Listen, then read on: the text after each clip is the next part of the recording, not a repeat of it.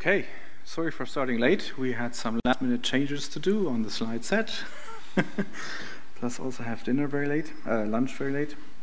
So Fabio and I are going to present you how we run EuroPython. Because for next year we're going to have a switch in location again. We're going to move away from Bilbao, unfortunately, because it's been really great here. And of course we need more help for that. And if you're interested in helping, then maybe we have something here for you. So let's just give a short introduction about what the EPS does in this. The EPS is an organization behind EuroPython. It was founded in 2004 in Gothenburg, in Sweden, to provide like the legal backup. Like the PSF, for example, we have the trademark of EuroPython. The intention is that we also provide some financial support for the organizers, and we've also run the selection process for the location a couple of times. And since 2014, we started actually actively working with the local teams to make everything happen. And in 2015, we added some extras, which I'm going to talk about in the next slide. So first, the first period of the EPS was basically just providing these things, like trademarks, logos, selection of the location. And then in 2015, we decided to basically reset the whole EPS and completely change the organizational model to a workgroup-based model. And this has turned out to be really working well. So we now have quite a few work groups to work with. The main reason for doing this was to reduce the loss of institutional knowledge that we had each time we changed locations. So previously, the on-site team did everything, and every time we changed the location, the new on-site team had to relearn everything and redo everything. Which also, for example, meant that we had a new website system for each and every location, and we're moving away from that. So we have one website system that we use. We have these work groups. They continue to work throughout the years. All the knowledge is kept in those work groups, and it's really, yeah, working out. So this is how we're working now. So the EPS structure now looks like this. You have a board. With board meaning that it's basically the most active members working on the EuroPython organization. Then you have work groups that help with all the different parts of the organization, and then of course you have the EPS members, and we're going to have the General Assembly right after this session, where we are going to report to the members what we did last year. And of course you have the EuroPython attendees, and all the attendees are welcome to join the EPS, because we think that you should have a say in how everything works out. So I'm going to pass over to Fabio now.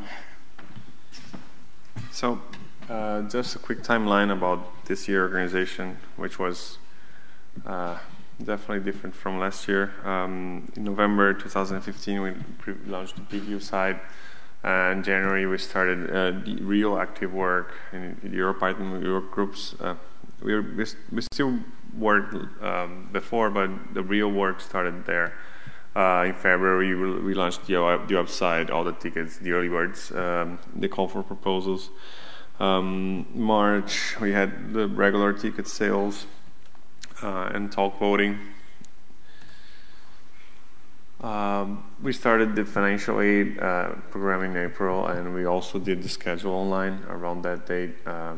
We actually did a new thing this year to help last time proposals or proposals for hot topics. So in June we did a second call for paper. And in July we basically switched beyond desk rates, and the last minute nice thing was the conference app online. We actually had a great feedback about the app online. And well, of course, we all know that July 17th we started the conference, and today we're having a General Assembly. So the conference organization, really, the hard work took 6 months, but honestly, it's more than that. This year, every second year is easier, a lot, because you already know a lot of things that it's not really it's hard to predict regarding venues, regarding communications, regarding people that can show up or not, financial small things. So this year we were much more aware of the things, and actually we made some adjustments based on last year's feedback. People still complain anyway for stuff. That's how it is. So small like advice for volunteers or people that are organizing their conferences or doing community. Always take the positive part and try to improve the negative feedbacks. Like it's always good to have negative feedbacks, but never put yourself down really, because everyone in every community, if you have issues, you should, and people are not good with it, you should really invite everyone to join and make a better community as they would like. So that's the same thing we try to do here. This year we added the Telegram communication hub. That was a really good thing and helped a lot, both organizers and the communication between attendees, volunteers, and everyone. So some history and some development regarding the evolution. First conference was in Belgium, fairly good number, to 240. Then we have some, I don't think we have reliable data for those years, but we did have an EuroPython in Switzerland and Vilnius. We had two in Göteborg, we had two in Birmingham, we had one at CERN in Switzerland, we had two in Vilnius. Yeah.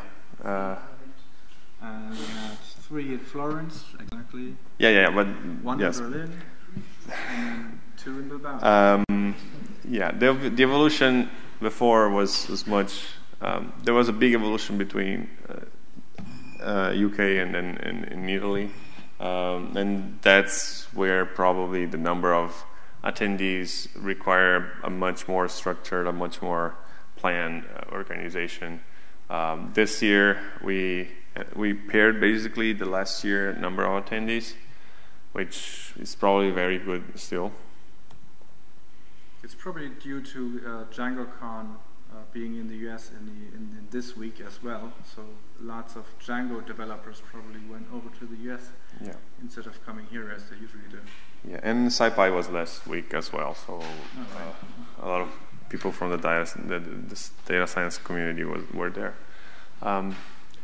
So the work groups, we already talked about them last year, but it's good. It's really good to repeat, and also because they are working quite better.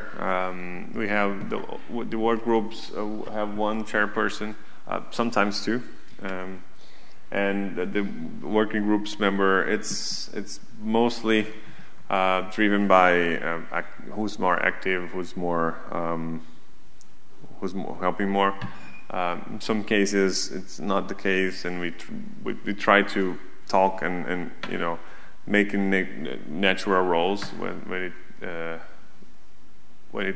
it's necessary.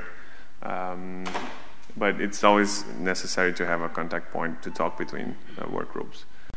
And work groups have voting and no voting members. So usually decisions that are not can be taken quickly and are not so important.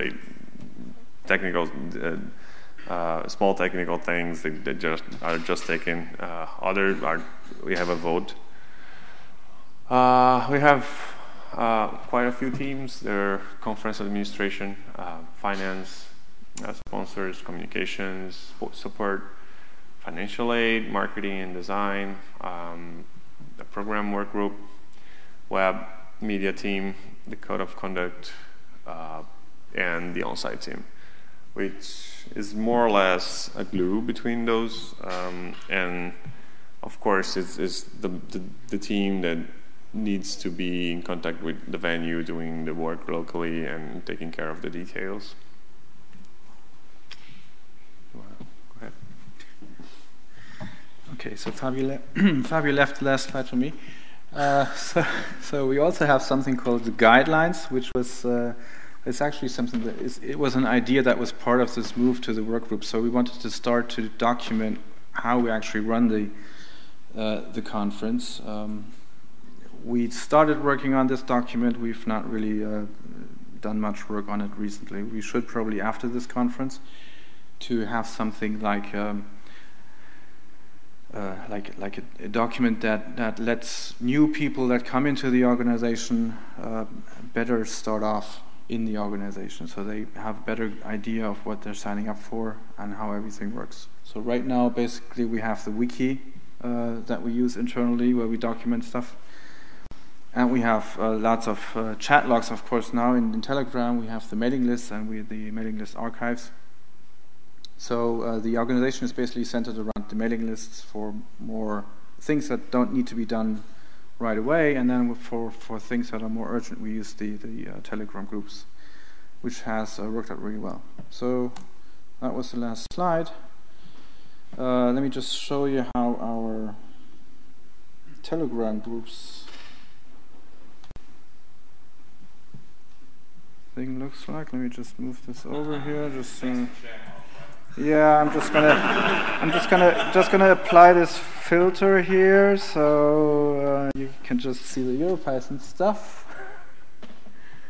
I don't know whether I can make it any larger than this. So you can see here, those are this is the volunteers group, for example. This is how well, basically the people volunteering here at the conference do. How they communicate with each other, which is really convenient because you can just write here. You don't have to phone anyone or anything. We do have these walkie-talkies outside there, but I don't think they used this year because we're basically doing everything here. Then you have the public one. No idea what this is. This is the public one. This is one that where anyone can sign up. This is something that we have to monitor a bit because sometimes you have messages there that don't belong there, and so you need to do a bit of moderation. This is our board list. There's nothing special here. I mean, we just had a board meeting, for example, so we voted in a few more people. This is the support one. Anyway, this is just the search filter is no longer there. You see, you have a few more. We have a central one for all the organizers, which is the Plaza one. We're using that to just directly send messages to everyone in the organization. Yeah, and that's how it works. So using Telegram is great fun as well. You can send stickers,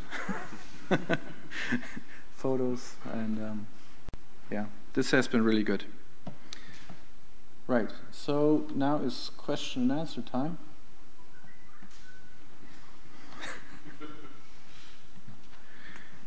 Do you have any questions? Yes. I'd like to make myself useful for the next EuroPython, for instance. What can I do? For instance, I've been working for sponsoring in different types of organizations. Perhaps I could give a hand to the sponsoring team, but is there a way I could propose myself to join a team? Right. Yes, the way that it works is that you basically write an email to the board.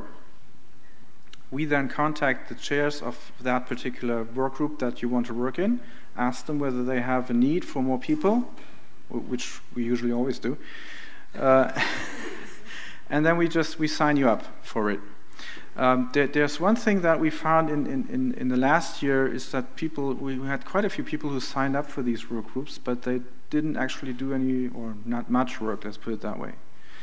And because the sign-up process is rather, well, it's a lot of work. So it would be better to really consider, if you want to actually do work in that work group, to only then apply for the work group. And then, of course, we'd happily sign you up for everything. How can I be informed then on what has to be done, how to do it, who is working on that? That's what I would like to start with. Right. We have a wiki for this. Yeah. How can I? We Just like explain it. Sure. Yeah. Hello. Don't have. Dear Alex. Mark. Yeah, we're running the chairs of the program workgroup, and we've been discussing this a lot because there's too much on our plate, for example. I think this is about most workgroups. Yeah. And actually, we're happy for suggestions how we can manage better, because we have many people just like being there and sometimes doing something. And the problem is some tasks have deadlines, and people tend to tell after the deadline, I didn't make it because, and this is horrible for us, because for us, we're the chairs, we have to step in on short notice. And we're trying to find better solutions, also like a way of open communication. If there's a deadline and you don't make it, tell us as soon as you know. It's no problem. I mean, it's all volunteering, and we're trying to build a great conference. So actually, I think, that's what we discussed. We should try a little bit more doing better management as well. It's not just like a one-side story, because it's not everybody is made just to grab responsibility. And basically, working in work groups was a lot like this. Just, okay, somebody does, I just do it. And see what happens. But it worked out well.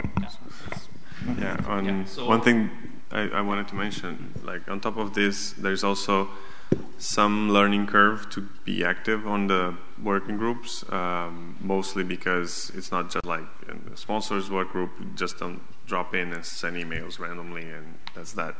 So we this year, the work groups were new. We had a quite heavy lifting, raising all the documentation and raising wiki pages and raising stuff, and also checking that sometimes wiki pages are too long or do not work really well.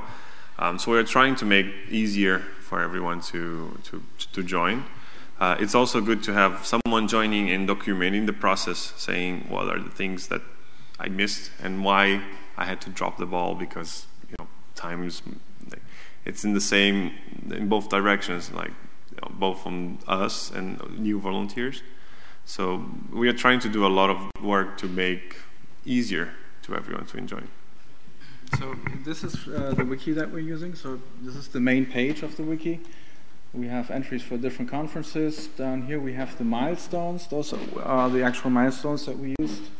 And sometimes you can see how what we planned and what the final then milestone turned out to be.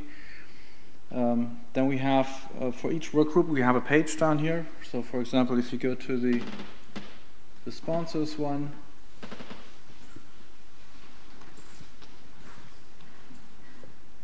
you then get the various resources that we use for that group, like a mailing list, various addresses that we use for this. Then we have working documents. Those are usually on Google Drive somewhere, so we're using Google Docs a lot and spreadsheets. And we also try to put extra information here that's being asked by people, by sponsors in this case. And try to document processes of how we do certain things. For example, with the sponsors, there's a sign-up process for the sponsors that we have to follow each and every time.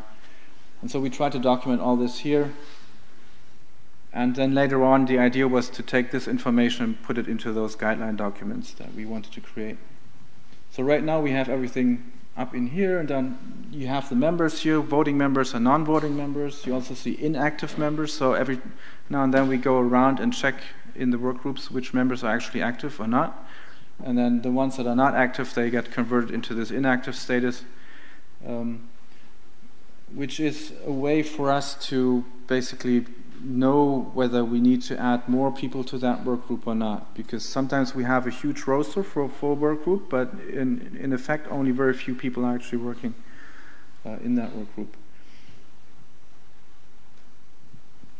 Yeah, that's how that works. That will be the starting point. Exactly. Would like to Right. give a hand.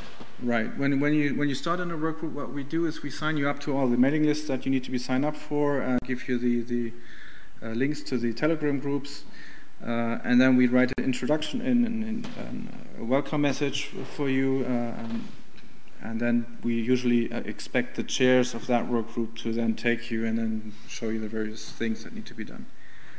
And like what Alex just said, we also need to change the method that we're currently using a bit, because right now the method has been that we kind of expect people to find work themselves. So they look at something, see that this needs work, so I'm just going to sit down and do something. That model works for some people, but it doesn't work for everyone. So we probably need to apply some more management in this area. I mean, also want to point out we have improved a lot, moving away from emails, and also it's really rewarding. I mean, most of the time, for we work group, I've been in program work group and communications. You really work with friendly, constructive, respectful people. It's once you have all the tools and you know what to do, it's also fun. It's not just like not that we're only complaining about all the problems. Yeah, it's also a lot of fun, and especially this is very fun seeing everybody having a good time. Well, for example, for the sponsors work group, since each company has a set of the same tasks, everyone, they are repeated tasks. I used Asana. I don't know if you're familiar with it. So it's a task control web-based system, and it worked quite well for the sponsors work group, I think. And there so some of the people in the sponsors work group were there, and we could assign tasks to different people and remind of what tasks were still to be done. And I think. Sorry, just one sentence. I think it's always really important to do the work somebody else can pick up if you're on holiday and stuff. Yeah, so it's not about making oneself like the organization depending on one person's information. Yeah, but, yeah. There was a question there. Are there specific areas that you have already identified in which you need help with respect to this year, for example? Well, for next year, first we have to see how many of the existing work group members actually want to continue working in that work group, and then of course, I mean, in general, we need help everywhere. Because if you look at this year's conference, we've been maybe, I don't know, 10 or 15 members who were really active. I mean, really put in a lot of work, and this is a huge conference, so it's not really enough. And the last weeks before the conference are always really, really stressful because there's so many things to think about, and it would be a lot better to put that on more shoulders. Yeah, maybe one thing is as we come closer to the conference, there are a lot more help tickets. Probably some of these things could be handled by volunteers or people that are not really work groups or just backups, if they have access to central information. So that may be an area that we didn't work so much this year. Yeah, but also building this knowledge base, and mostly communication is. Yeah. Question. About the change of the location, why is it needed to change? It's a matter of capacity. Yeah. So the question was why we do need to change location every 2 years. Mostly because it's a tradition, and it's good to have it running around Europe.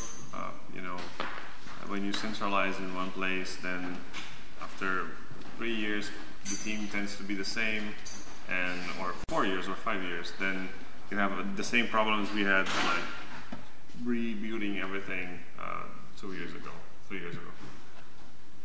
Is it known where it will be already? Next? No. We are currently running this CFI, what we call CFI, so a call for interest. So we're trying to figure out who is interested in maybe submitting a proposal, and that is running until next Friday. And then we're going to we want to look at what the applications we get, and then we're going to work with those people to then work on the CFP. If we just get one proposal, of course, it'll make things easier. We can just then basically skip the CFP and go directly into then figuring out how exactly we want to run the conference in that new location.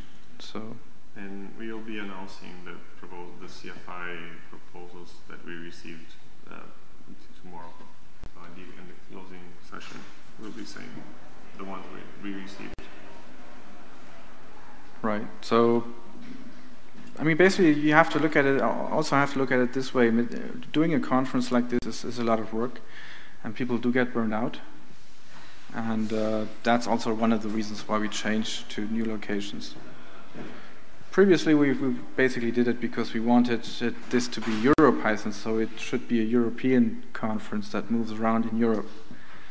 And that's, of course, also one of the reasons why we change locations every now and then. I don't know, just complementing what you have been said on the volunteer side of point of view. Like, it's not, if you're considering volunteering, like it's really not that important where it's gonna be next year, but you can help from anywhere. Like, I live in Brazil, I helped from there, I did what I could, it was great. Like, there were lots of things to do, we had fun, but I tinker a little bit in your code and learn a little bit too. And well, it's an opportunity. You have to give some of your free time that you normally would be just watching TV and stuff or anything, but it's fun. You meet new people. And it was really good for me. Like, it was a great opportunity. Yes. Just complimenting. Nice. Okay, thank you. Sure. Yeah, I mean, 80% of the work can be done online. Yeah, that's the conclusion. If you're in a crazy time zone, it can actually be good to. People do not need to stay awake for midnights or stuff like that. Could be switched in different time zones.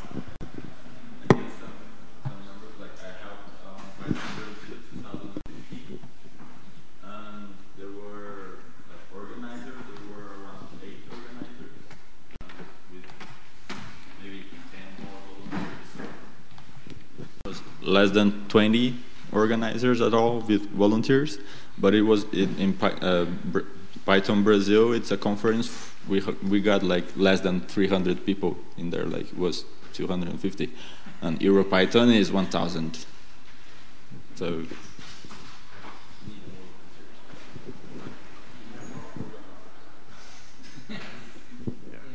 More questions?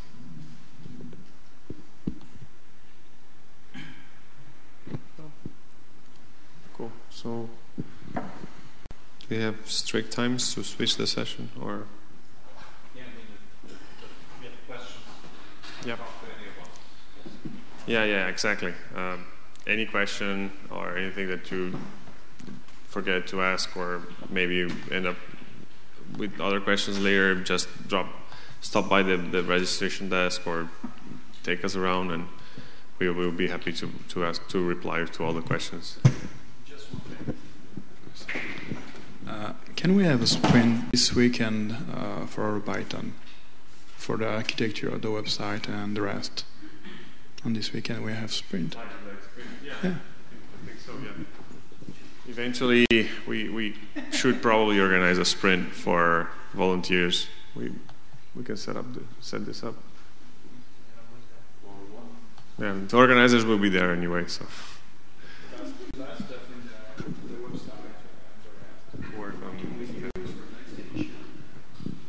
either to help people check the information on that we need, or if there are stuff that we can do on the website.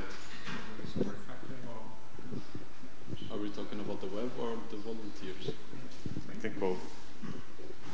For the website, for the application, for the synchronization between the web, the mobile application, and the website. Yeah. For the management of the volunteers. Yeah. What can we do to improve everything?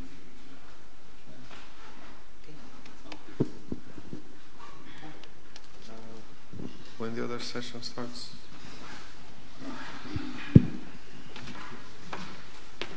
I think it's 45.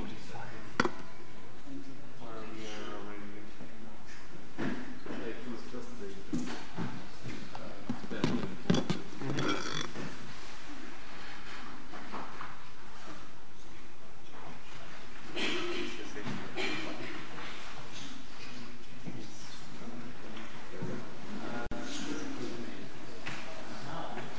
do have some. Okay, so we are already in the General Assembly time zone. For the General Assembly, because this is a very formal kind of thing that we have to do, we'd like to ask all the EPS members to sit in the front row so that we know where to stop counting for the votes. Yeah, it's everybody's welcome. It's just a. And then everyone else can just sit in the back rows. So.